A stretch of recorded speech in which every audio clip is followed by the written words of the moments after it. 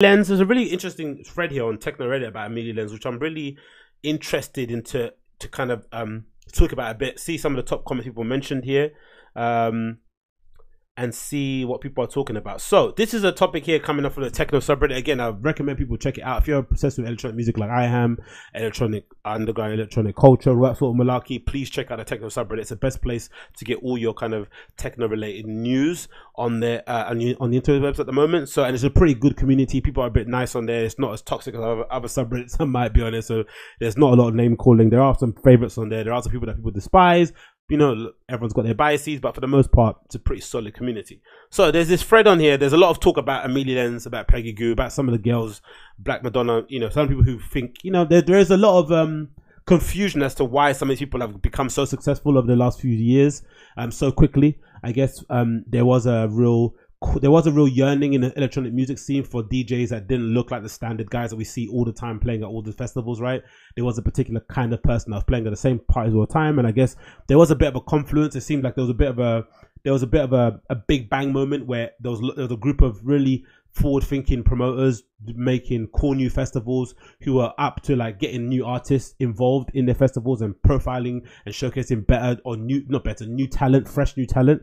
And with that also came the need for different voices, right? Whether there were different people for different races and creed, different genders, different sexual orientations. These people need to also be involved in the conversation to make it a bit more exciting. And I think it all kind of conversion, and some people or some women that were around during the time who were very good at DJing anyway, who happened to take advantage of it, were able to kind of ride that wave, pop, and continue going on and kind of further their prospects and their career trajectory and their gigs and all that sort of malarkey, which I've got no problem with. I think it's fine. I think it's perfectly fine to lean into whatever thing that separates you from the pack and to sort of use that to kind of catapult you and get to another platform. Because I think by and large, I think even if you put a gun to your head of most of the fucking female DJ haters out there, they can't really say categorically that said DJ is crap at what they do. They might not like some of the music they play, but you can't say as a DJ that they're not good, right? These even Peggy Gou, Black Madonna, Charlotte DeWitt, Amelie Lens. But Amelie Lens specifically is the one that probably kind of gets most of the slack, and sometimes maybe Peggy Gou with her brand of collaborations and maybe the fact that she's blown up so quickly over the years and blah blah blah blah blah. Is that, as per usual in all areas of life, the top 5 or 1% are the ones that get all the opportunities. I think it happens in every industry, right? We see it happening. It's the law. I don't know what the law is, but there's a common term behind it, right? The 1% or top 5% are the ones that get all the opportunity. Everyone else has to fight for the scraps. And even if you do kind of become a little bit more egalitarian, you know, it's a bit more balanced in terms of gender, you're still going to have the same problems that happen with the male-dominated scene happening again nowadays with this kind of scene we're happening now. We're seeing it now, right? Because I'm sure there's some girls out there that despise those girls that I mentioned because they think they're not talented. They think they're just all about the social media. They think it's all an image thing. I'm pretty sure that that's happening in conversations around, you know, bars and clubs around the world. Some girls who think they're super talented or think they've been working harder than these girls, and these other people have been given opportunities. It's not fair, blah, blah, blah. Whereas I tend to think everyone plays a role. I think you need an immediate lens in order to get DJ Dr. Rubenstein, right? You need these people in order to kind of fester somebody else. I think without them, you don't have the reaction. So you need that thing that you hate, that thing that you despise in order to force a reaction. I'm pretty sure, what's his name? Like Deadmau5, all those kind of people. I'm pretty sure in the EDM world, there's kids that grow up and think, oh, those guys are corny, right? And they want to provide a different way of presenting an EDM, or they think that, oh, I can do this thing better. And you react to it by doing the work, by putting yourself out there, not by criticizing on behind your keyboard, but you decide, you know what, I'm going to start DJing too, but I'm going to do it a different way. I'm going to do it. It's all about the music. It's not going to be about this helmet stuff. I don't know, whatever your thinking is. So I think these people, they play an integral role. Number one, in appeasing the general masses, because there's going to be people out there, general fan people that just want, you know, cookie cutter, microwavable, instant kind of music that sounds like that or whatever, and there's going to be people that want the other stuff. So they all play into each other. But the Amelie Lens thing is interesting because I think a lot of it has to do with what she looks like. I think unfortunately, because she's a former model, it just I'm sure if you spoke to her honestly, she would admit that some of the opportunities that came to her were partly because she could DJ proficiently and the fact that she looks amazing on camera, right? Those things are not going to hurt your overall appeal, your overall creative trajectory. I think everyone has to be aware that, you know, it's entertainment, it's art, it's creative culture, it's creativity in general. So you're having to kind of, in general, you're having to present yourself in a way, right? Presentation is very important. The way you present yourself, the way you conduct yourself on social media, the way you play your songs, how you conduct yourself behind the decks, is all adds to it. I mentioned before about DJ Harvey. Reason why I like DJ Harvey and Ricardo Villalobos is mostly about who they are as a person away from the music, right? It's not even about the decks. It's about what they represent, how they compose themselves, what they talk about in interviews, the lack of interviews that they give in terms of Ricardo Villalobos' case. Those all add to the enigmatic factor that adds to the DJ as a fan. So if Amelie Lenz, if she leans into, no pun intended, her looks and whatever it may be, then there's no harm behind it. And if promoters can recognize that she gets a megazillion, if all you gotta do is go on Boiler Room and see the people that get the most views, just book them on a festival. So if you're seeing this girl gets more views than any other person, I don't blame the promoter for booking them, right? I just think they play different roles. But I also don't think if you're an underground DJ or female underground DJ, you necessarily need to be sniping at Amelie Lenz. Like, that probably isn't someone you need to be conversating with. She's not even in your same bracket. It's about creating your own little scene, creating your own little niche. And at the end of the day, really, I think even for me, having DJed in a bar, or continue DJing in bars now, the dream isn't just to, like, you know, to be a high-flying DJ going all over the world. The dream is just to be able to play this music every single day, have no job apart from being a DJ, sustain yourself, be able to pay rent, be able to pay your bills, pay your mortgage, take your wife or boyfriend out for a couple of dinners here and there, go on holiday, you know, be able to buy your parents some nice stuff, and that's it. That's kind of the requirements. Just want to be able to sustain yourself on a salary of, let's say, £1,500 a month playing music that you love, right? That's as opposed to going to working for the man. So the fact that you're sniping at somebody that's earning the most amount in the DJs, like the kind of top 1%, isn't necessarily fair, because they're playing a particular role and everyone else is playing another role. But anyway, this thread on Techno subreddit says, what about Amelie Lenz? So this post on Amelie Lenz the following. This guy on here said, lately everywhere I look, I've been bombarded with Amelie Lenz. So the marketing is ridiculous. When did all this happen? She's headlining almost every festival and being promoted like crazy. Yet all I hear from her is generic big room acid. Anyone seen her in a club or festival? I wasn't impressed, to be honest. Is this me, or is that simply marketing? Now, that's a valid question, and I think by and large, I would have to agree. I've never really been a fan of her DJing. I think it's probably in that kind of realm of just playing all the bangers for an hour, which I don't mind. But it's not for me personally. I think it's not her fault that she gets booked for big festival stages and big nights and big clubs. She plays really, you know, a particular kind of techno, a particular kind of electronic music that's suited to that kind of 1 hour 30, 2 hour kind of banger set. She can do really, really well. Anything apart from that, it kind of starts to dip down a little bit in quality. But again, it's all horses for courses. I prefer to see DJs that are playing, you know, for 6 hours at a time or 4 hours at a time. That's what I kind of like to see, or probably a bit more of an eclectic taste. It's not for me, but I also think it serves a purpose, right? If you go and see her play at Coachella, you might want to see her play a banging 1 hour and a half techno set of all bangers. You don't really want to hear her go through a soundscape of tunes, because there's not enough time to do that in an hour 30. You need longer to do that. And maybe the sets she's doing, and maybe what she prefers is to come in 1 hour 30 and fuck off. Do you know what I mean? Which I don't have a problem with. But the issue is that, unfortunately, this is where the artist has to come in and kind of tell their promoters to pump the brakes.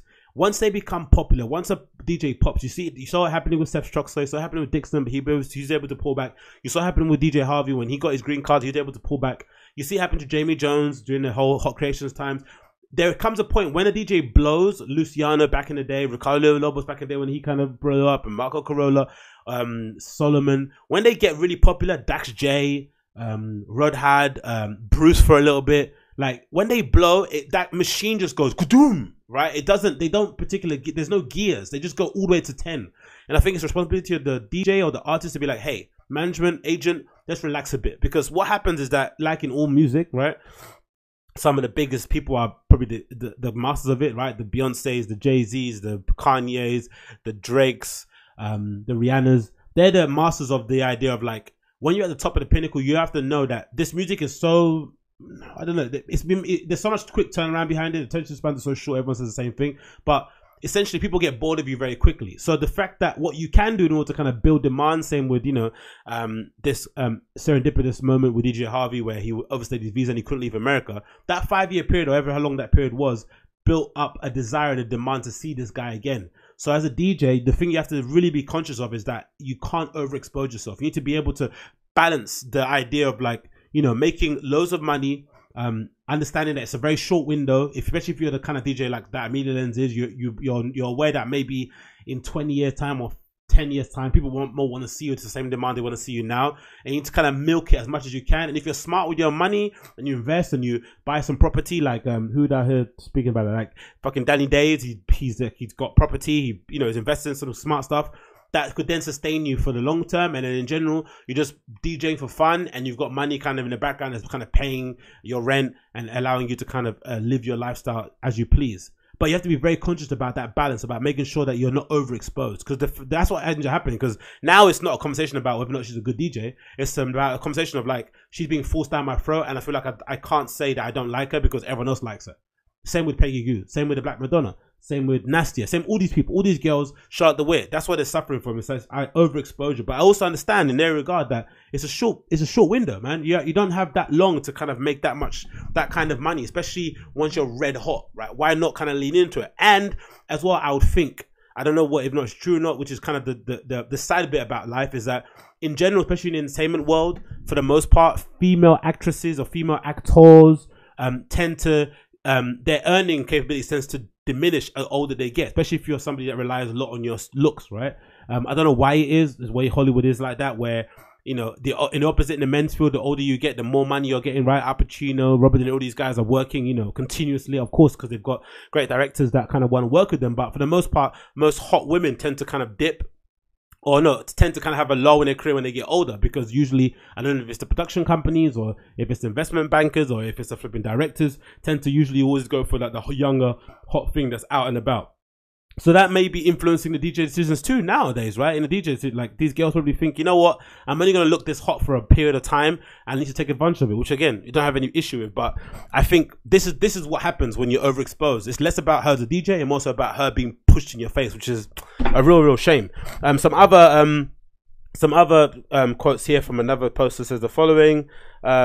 You got to make a buck somehow. Musicians' careers are like athletes' careers as well, as like I mentioned, in a way. Their window to make good money can be quite small. Sometimes they have to exploit it while they can. Look at Danny Days, for example. Big release on Hot Nation, Crop Craze 2012. Now writes whatever the fuck he wants, right? That's true. Danny Days kind of gave a really good example, I think, on Rave Curious, where he spoke about how uncomfortable, I think he spoke about even the Resident Advisor article, how uncomfortable he was with the big release on Hot Creations, and he kind of, wasn't comfortable with the scene he was getting associated with and where he was playing. And as well, the thing about producing, I'd assume, same with Danny Days, is that what you produce or what blows or what kind of pop makes you pop won't necessarily be the song that you necessarily, like they always say, it's like, what is it? What's that phrase? Something like that. What's that thing called? An overnight success 10 years in the making, right? The idea of like, you've been working diligently all this time for 10 years, putting out SoundCloud tunes. No one's been paying attention. There's one tune you put out, blows up, but then it sounds nothing like your previous catalog. It's just something you're experimenting with. Then suddenly you're getting booked to play in places where they play that kind of music. That's not the music that you actually play to DJ. And then when you go there and you get bored of playing that music that doesn't represent you, people completely get turned off and like, oh, who the fuck's that? I don't want to hear that shit. So I understand the kind of that trepidation that comes with it. So that's what it says there. What else? Then you have a good comments here to mention. On one hand, she's filling an important role in this scene, which is essentially catering for the masses at the beginning fair weather techno scenes as a genre explodes in popularity. Her mass appeal can be attributed to a mixture of good marketing, charisma, influence, and safe popular music choices. Every genre naturally has those type of players. Again, which I said before, it's inevitable. That said, I get why more involved fans of the genre, i.e. other DJs and producers, might be frustrated and look down on the fact that she basically lacks any sort of subtlety and plays the most obvious techno choices, music choices in order to appeal to masses. It's sort of like when somebody first goes into a genre and just downloads the top 100 charts instead of curating a personalized selection. Anybody can do that, but only the most clever, lucky, charismatic few end up getting away with it. The rest of us have to dig or else bring something unique to the table. All this aside, I'm from the middle of Canada where techno is generally still incredible underground, so I jump at the chance to see her just for the party. I trust she brings it. Exactly, there we go. So everything you said before is completely true. There is this idea that, everyone's got a role to play. I don't think that she's taking away any jobs from or taking a spot from any underground DJ. For the most part, I don't think they're not even in the same conversation in terms of booking, in terms of fee, in terms of all that exposure, that sort of stuff, in terms of in terms of just in general as well. There is a reality check too in terms of just how many people you can actually bring to a club. Clubs are clubs must, you know, it must cost an arm and a leg to run a club. I always have aspirations of having my own bar, right? Similar to like Le Deux Cafe, the legendary bar that Michel Lamy had. But I'd imagine running an actual club or a bar must cost an arm and a leg to do, especially the first couple of years or the first 4 years. It must be brutal running a bar, no one there, all the setup costs, paying security, running out of money. It must be insane. So there must be something to the idea that there are some people that are just, it's unfortunate if you don't like them a lot, but they're able to bring people to the club. They can bring people through the door. They are box office popularity. There's nothing you can contest about it. So that's been acceptance with some people, with some artists, that hey, you're not in the same conversation as this person. They just bring in more people through the door. It's unfortunate. It gets on your nerves. It's annoying, but there's nothing you can do. They're just bigger, right? They're just a bigger person. It is what it is. And again, like I said, I think nowadays with the success or with the popularity of techno, the good thing I think that's happening now at the moment, especially with somebody like an Amelie Lens, or with this popularity of people that are blowing up with business techno, whatever you call it, casual techno, is that it's opening the floodgates to everybody. Everyone's getting exposed to the sound. So eventually what ends up happening for the most part, you come into a genre, you get exposed to one person, and then through a series of events and through a series of kind of just digging deep and reading websites and going on Instagram pages, you get exposed to other artists that lead to other artists, and you suddenly go through a rabbit hole, and suddenly you get exposed to a whole different scene. So they're a good gateway drug, because I think, you know, you can't get a worse. You can't really say they're a bad gateway drug to flipping electronic music scene. Peggy Goo, Black Madonna, Nastia, Amelie Lens. They're pretty decent, I think, as a gateway drug to come into a scene. I'm not really mad at it personally. So again, I have sympathy for her, and I understand people that are annoyed by it, but I think in general, if she's not for you, just keep it moving and get somebody else in general, innit? Let's see what she's posted so far. I haven't posted on Instagram in a while. Let's see what she's posted on here. But yeah, this kind of thing might be annoying, but again, I don't know. This is the social media age we live in, innit? She should take advantage of everything that's kind of like at her hands right now at the moment. I don't really see a problem with it personally. Let's see the picture of it here. But yeah, here's her Instagram page that she kind of updates, quite popular again. But yeah, again, see, she serves a purpose, isn't it? It's quite just cool to see DJ that looks like this behind the decks, isn't it? That isn't the same sort of dude that you always see at festivals. And she seems to play really good music. She has nice merch on as well. That looks really nice. People seem to like it as well. Yeah, why not? I don't really see a problem with it personally. She's talking about her, what's related? Guys, I'm so excited. Finally shared the winning design of the Joachim Roca. This is the first official Exhale What OFC merch ever, and will be exclusively for sale during the 24-hour event at Awakenings.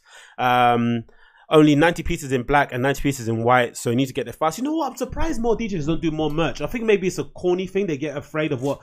I would buy merch off a DJ selling it at the booth any day of the week, man. If a big DJ played somewhere and brought some merch with them, I'd buy it right there. I don't tend to buy it online because I can't bother to wait and it's EU shipping, that's all malarkey. But I don't know why more DJs don't bring a box of merch with them and just sling it at the event.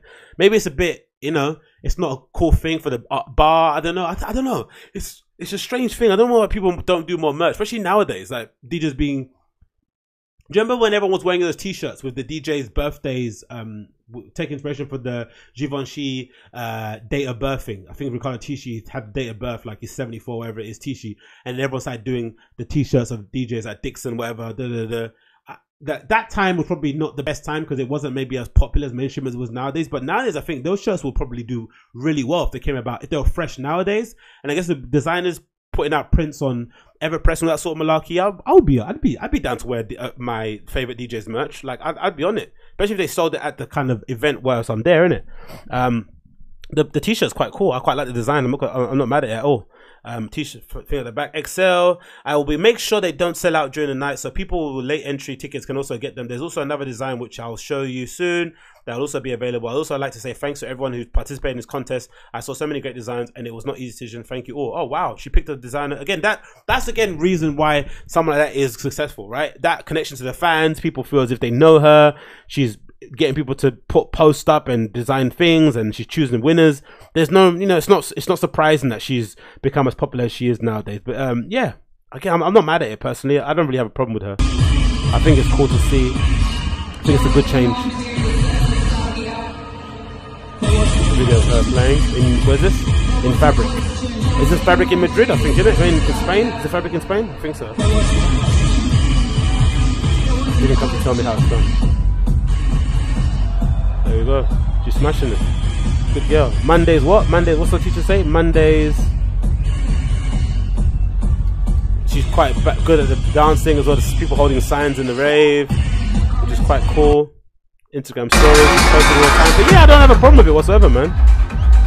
Oh, she got the clear decks. Is that the clear decks or the white decks? Oh, no, it's a white decks. I thought it's a clear. People in her team are taking videos for her. Yeah, no, I'm not mad at it, man. She's smashing it. Oh, she's playing back like a bench block. That's a good little collaboration there. I like that. I'm not mad at it, man. I'm not mad at it. I think everyone's got their place to play in the techno scene. Having some breakfast and stuff. Premiere of her track with this guy, Aerod. Yeah, okay, cool. I'm not mad at it, man. I'm not mad at it. Like I said, everyone's got their role to play. Let's all be family. Let's all be friends. Let's all get along with each other and not be mean and stuff. And let people live how they want.